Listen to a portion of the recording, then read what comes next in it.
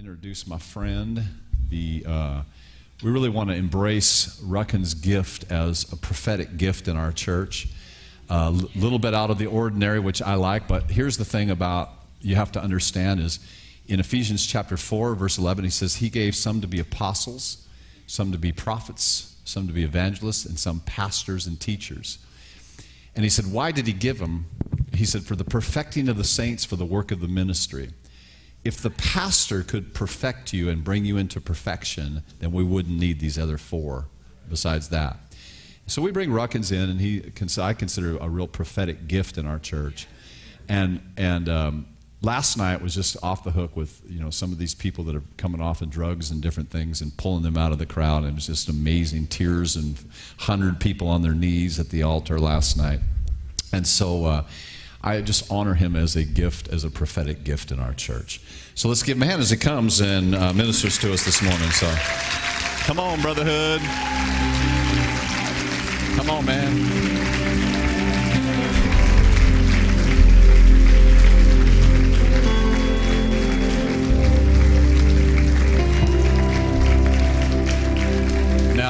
I don't know if you guys know this or not. Well, you probably don't, because this is our announcement. Ruckins and I are announcing tonight that we may even do a little duet together tonight. Is that? Are you up for it? Are we gonna? Okay, we're gonna do it. All right. So we're gonna do a little singing. Him and I are gonna do a little singing tonight. So.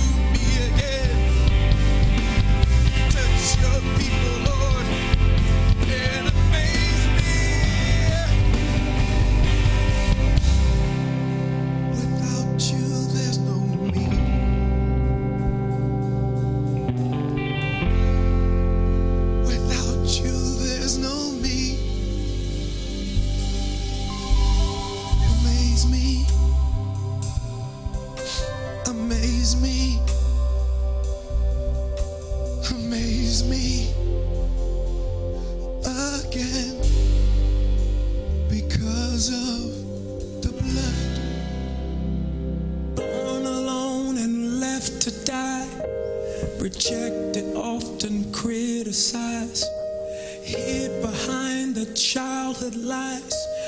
Everything has changed since the blood,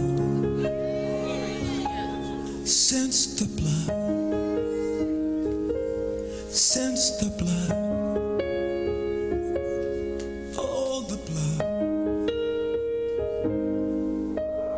Born alone and left to die, rejected, often criticized, hid behind the childhood lies. Everything has changed since the blood. Falling on us. Since the blood. It gave me purpose. Since the blood. It set you for us. Since the blood. Who can be against us? Hopeless, falling from the air, reaching but no hand is there. Screaming quiet, no one cares. I might as well have died, but the blood. Falling on us. But the blood. It gave me purpose. But the blood. It set you for us. Oh, the blood. Who can be against us? Oh, The cleansing power that takes the guilt away. Jesus. The Lamb was sacrificed. Now we no longer fear the grave. Yes, Jesus. No more condemnation. Hallelujah. The debt of man is paid by the blood. By the blood. But for the blood. Say that one more time. By the blood. By the blood. By the blood. But for the blood. Now we are never alone. Yeah. Your blood it makes Yes. us strong. Now Now there is power to move on. we are. Yes. We are never alone. Now we are never alone. Your blood it makes us strong. Now there is power to move on.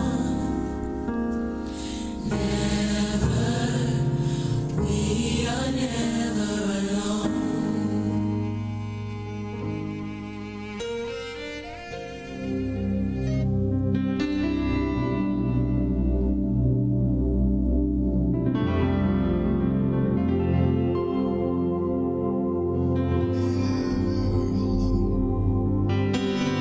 Never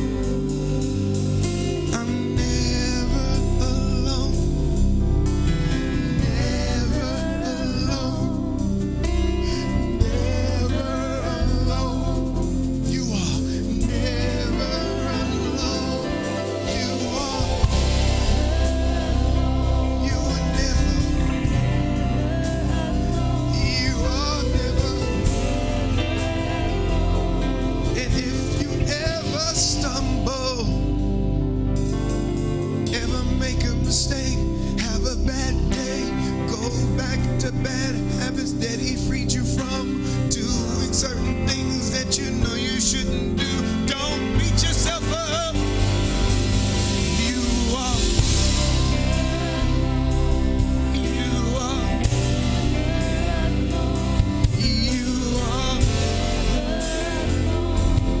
all you have to do is say, Father, forgive me.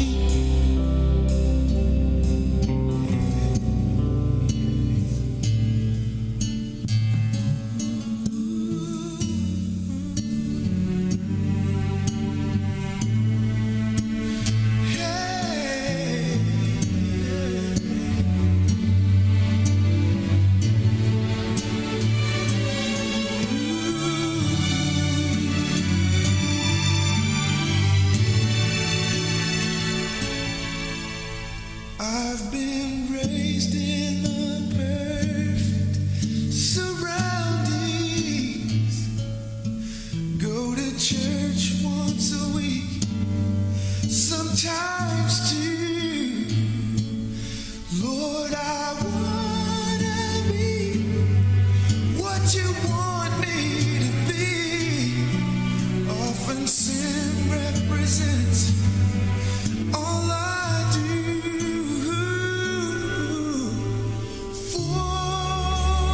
Forgive me once again, cleanse me.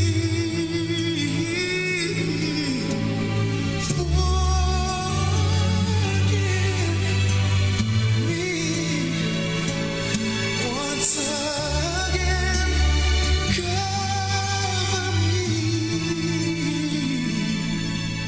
I don't even know why your mercy never dies,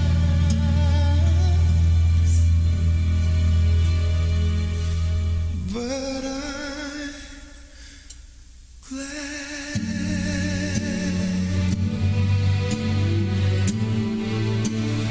Oh, I'm glad.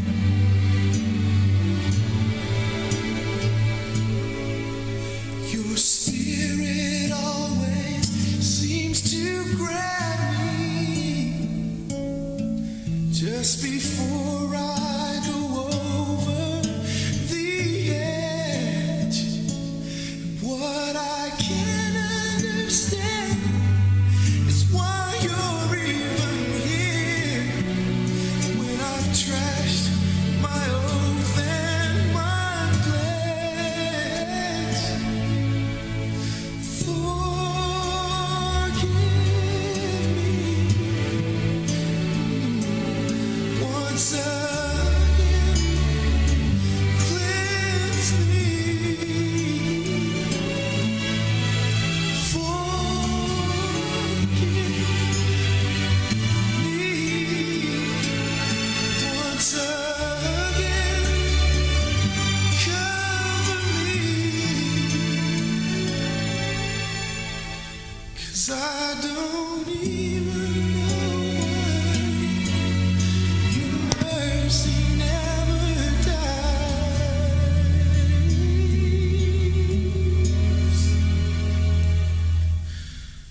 but I'm glad.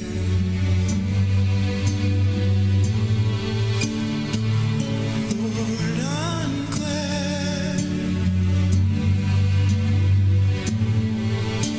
Jesus, I'm glad.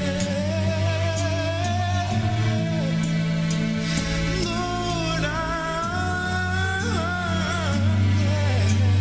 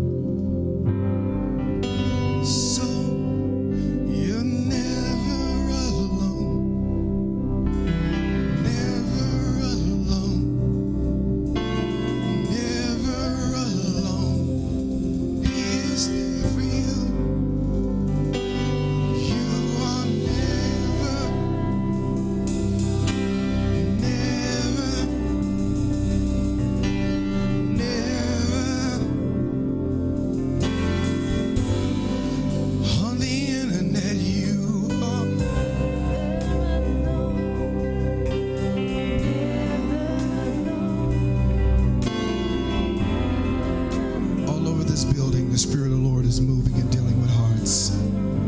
If you say, I need to get right with God this morning, there's some cold areas in my heart. There's some hard areas in my heart. There's some broken places, and I need to get right with God this morning, Ruckins. I want you to pray for me. I want you to jump up as fast as you can and hit this altar right now so we can pray. Don't delay. Don't waste time. Come right now so I can pray for you. You say, Ruckins, I want to get right with God. I need a fresh touch of God on my life right now. I need to rededicate, recommit. I need to get right. I need to get right. You are never...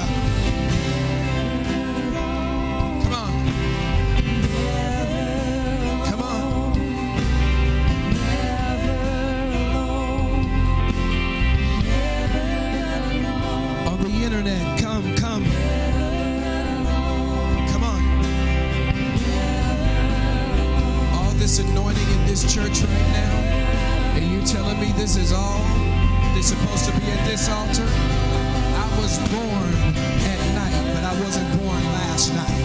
I would tell you, you need to respond to Daddy God right now. Stop playing games and let's get right now. Come on, this is Faith Center. Come on, ain't nobody judging you. It's about the love of God. There's marriages that need to be healed. There are hearts that need to be mended. Whatever God wants is what we want this morning. Come on, let's get real. Let's get real. Let's get real. Let's get real. Come on.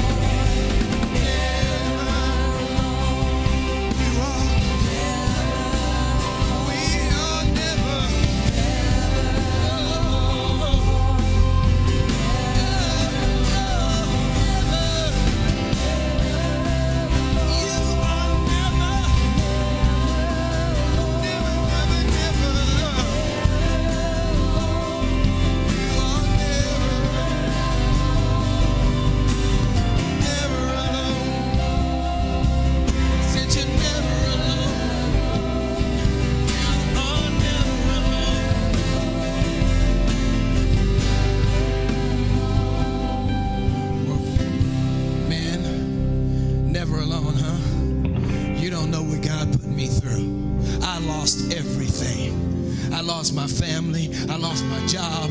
I don't even know why I'm here today. I am mad at God. I'm angry with God, and you're telling me that I'm never alone. Well, you don't know what I've been through, Ruckins. You don't know what I've been through, Prophet. That's what somebody in here is saying right now in this section. You're mad at God. You're angry. You feel like He let you down. But God says if you will come up to this altar with the prophet right now, He'll restore everything you lost. He'll touch your family. He'll touch your heart. He'll touch everything about your life. And I'm waiting for you right now. Wherever you are, stand up. I will meet you and walk with you to the altar. I know I'm not missing God. You're angry. You're angry. Come on, sir. Come on, man of God. Come on. Come on, sir.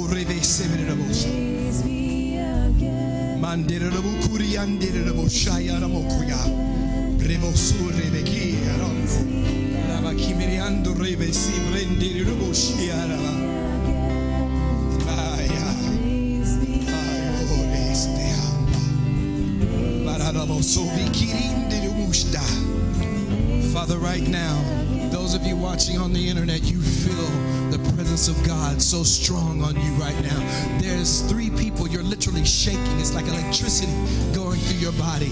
You can type right there on your device and say, that's me, that's me. God is healing your heart. You're just as a part of this service where you are as these that are here. There's no distance in the spirit. God is everywhere. He is the very breath that we breathe. Man cannot live without oxygen. Look at God like oxygen. He's everywhere, baby. He can touch you in that hospital. He can touch you right there in your car. He can touch you at Starbucks. He can touch you in your living room. Wherever you are right now, I'm telling you, this is your moment of a divine change. And God's about to amaze you like he's never done before. Somebody give God a shout in this place right now. Come on. Come on.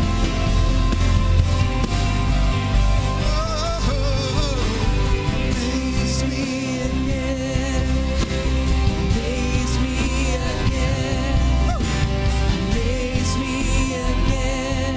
Oh, yes. Amaze me again. Oh, amaze me again. Oh, yes. Amaze me again. Won't you do it, Lord? Amaze me again. You're my God. Amaze me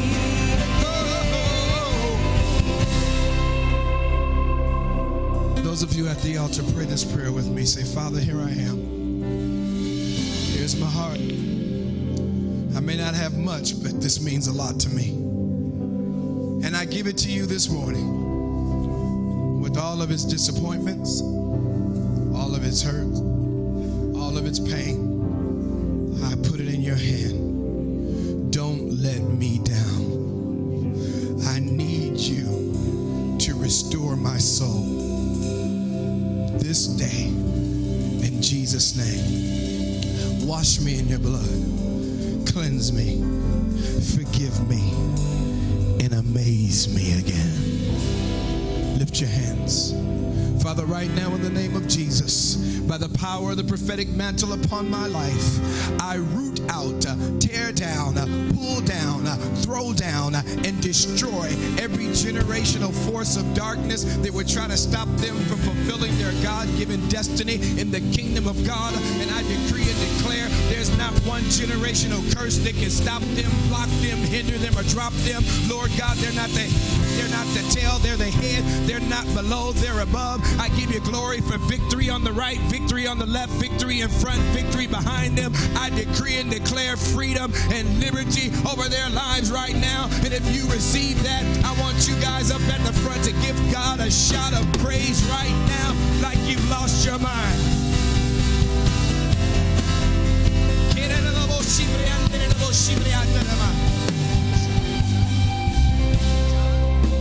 John, the Spirit of the Lord, your heavenly Father that loves you more than you would ever imagine, wants you to know that today is the beginning of a new day. For the past 2 weeks has been really rough for you. You have had ups and downs, but more downs than ups. And God says, I am now getting ready to bring freedom to your soul and freedom to your heart. And the things that you've not been able to let go of, God says, I am going to help you let go. God says, no longer will yesterday hold you back from enjoying life today. I am healing your heart, healing your soul, and God says,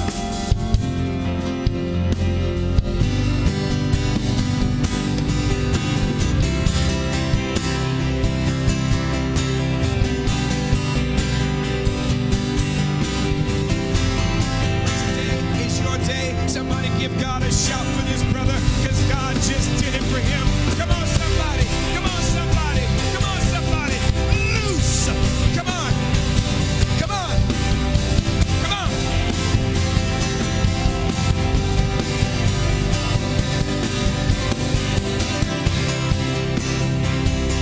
Ketabrose. Hanamote.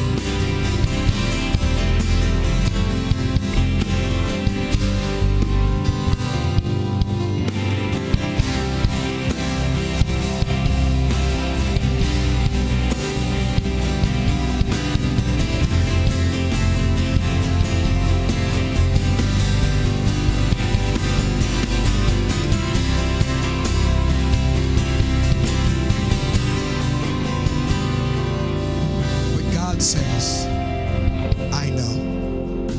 And today, not only am I going to heal your heart, but I'm going to make it right. God says every bridge that's been burned down, every relationship that has been torn apart, God says, I'm going to supernaturally bring it back together again.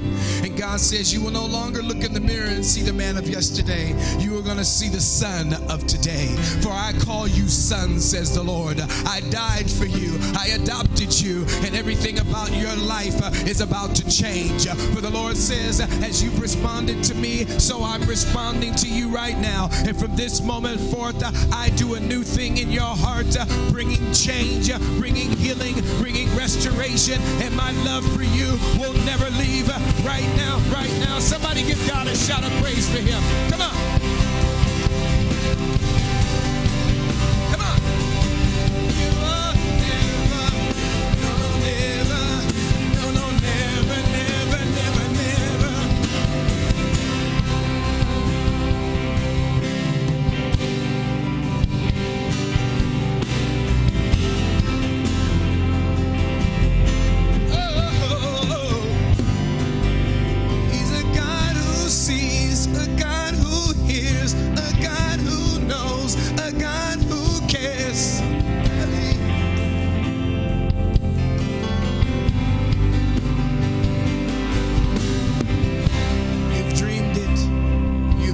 Some things has frightened you, but God says it's not going to happen. I am this time going to keep him for real.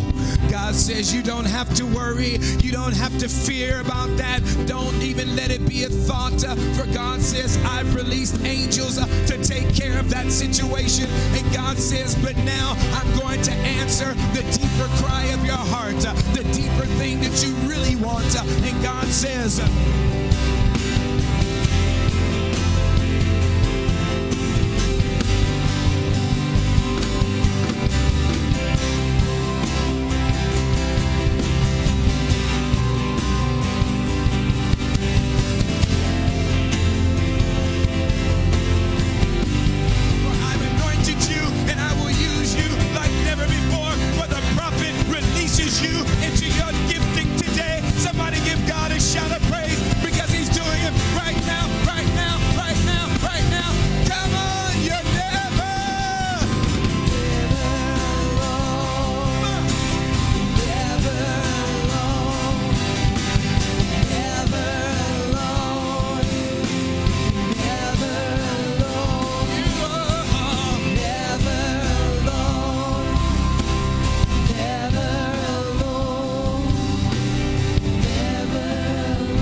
sir, the Lord says you have every right to be angry, especially after. Are you able to walk up here on the stage?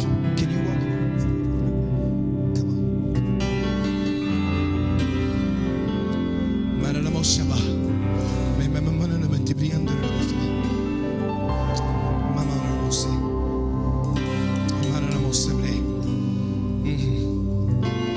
He says you have every right to be angry. You have every right to be mad, especially after all that you've been through, after all that has happened and all the lost. But God says the one thing that never changed was the fire of my love inside of you. God says when they left you as dead and said it's over, forget him, God says I stayed you and I raised you up again and I kept you. Why? Because there's a promise yet in your bones that you must live to see. And it's regarding the children and the family. And God says, I am not going to allow your labor of love and that in which you did over 15 years ago to go unnoticed. God says, I have seen those years, my friend, and I am going to bring it back upon your life. Your latter days are going to be far greater than your former days. You're not going to live your latter years alone. You're not going to live your latter years bitter. You're not going to live your latter years lonely. God says, I'm going to put people around you to lift your hands like Moses. I'm going to put people around you that are going to love you back to life. I'm going to put people around you that are going to restore your soul and renew your strength like the youth, and you're going to soar like the eagles. For God says today, I am healing your heart, healing your soul, and everything that's been out of order, I'm going to bring it back to order. I touch you today, for you touched my heart today, says the Lord. Somebody give God a praise for this gentleman.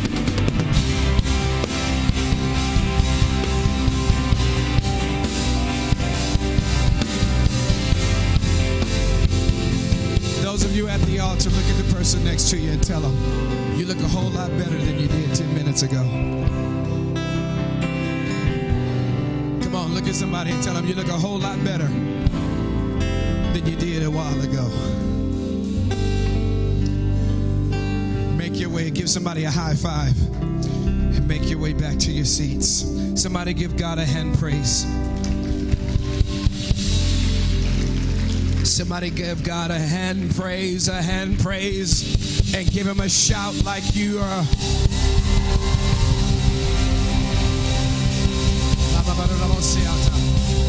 That back row of young men, are you all related to each other? The back row, the very back, just friends? You in the red, have I ever prayed for you before? Have I ever prayed for you? I didn't think so.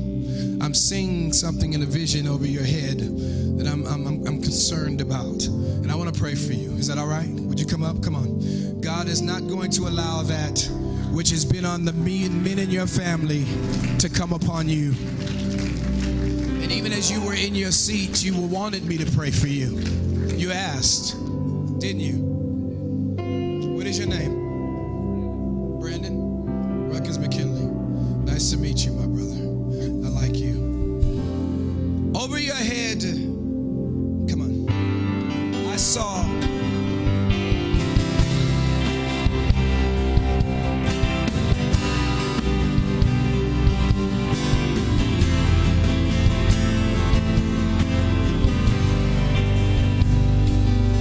this is tried to come on you.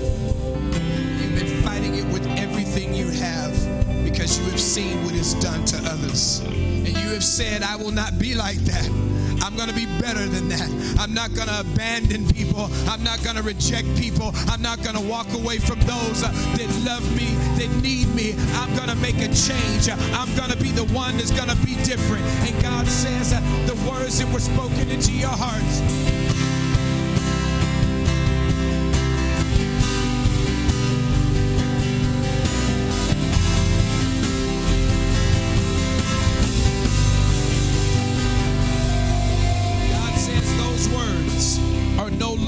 to be in your heart.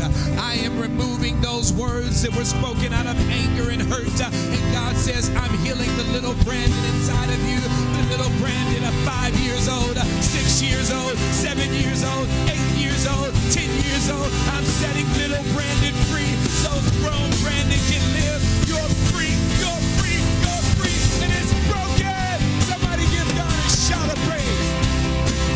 Come on, somebody.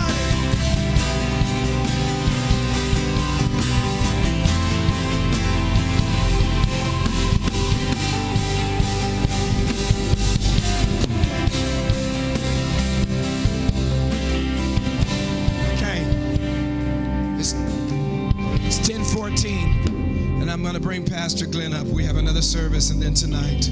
But let me drop a scripture on you real quick. Mark chapter 2. We find the story of a man that was bound. He was paralyzed. He couldn't walk. He had never walked.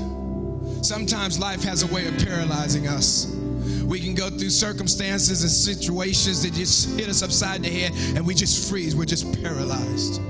Can't move. We don't know how to get out of the situation. But if we've got friends that care, sometimes our friends can carry us to where Jesus is and get us to the place where we can walk again. And this young man was broken, he was bruised, and his 4 friends took him to where Jesus was, and Jesus was in the house and he was preaching. And whenever Jesus starts preaching and whenever Jesus is in the house, something happens. There's no way Jesus can be in the house and some shaking ain't gonna go on. So Jesus is preaching and all of a sudden the roof starts coming off. And Jesus is like, and they lower this dude that can't walk down at the feet of Jesus. Now how crazy is that? And Jesus looks at this dude that's never walked before. I'm sure the dude's embarrassed because he didn't know who Jesus was. Matter of fact, he didn't even want to be there. His friends went and got him and took him and put him there. He didn't even ask for it. But when you have 2 true friends, they love the good in you, the bad in you, and they refuse to let you stay the way you are.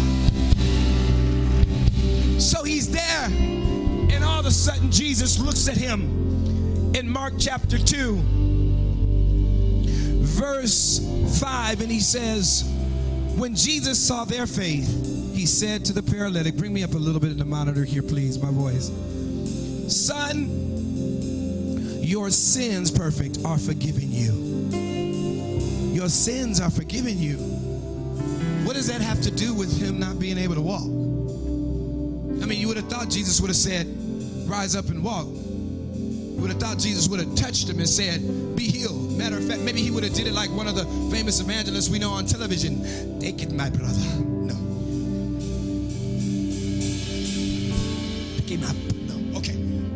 But no, he didn't. He said, your sins are forgiven you. Take up your bed and walk. Watch this. And some of the scribes were sitting and reasoning in their heart, why does this man speak blasphemies like this? Who can forgive sins but God alone? Amaze me again. But immediately, when Jesus perceived in his spirit that they reasoned thus within themselves, he said to them, why do you reason about these things in your heart?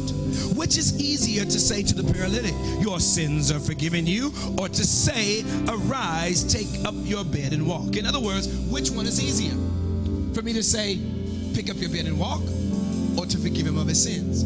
If I say, pick up your bed and walk, I'm only fixing a surface problem. And he's going to get up and walk, but by the time he gets back to his car, he's going to forget everything that happened in the service and go right back to his old life. So Jesus deals with the issue, the sin that makes him feel separated from God, the sin that makes him feel unworthy, the sin that makes him feel like he can never be right, the sin of what people told him he could never be and what he would never do. And God, Jesus knows, when I deal with the sin, I set you free from the root, and everything about your life changes.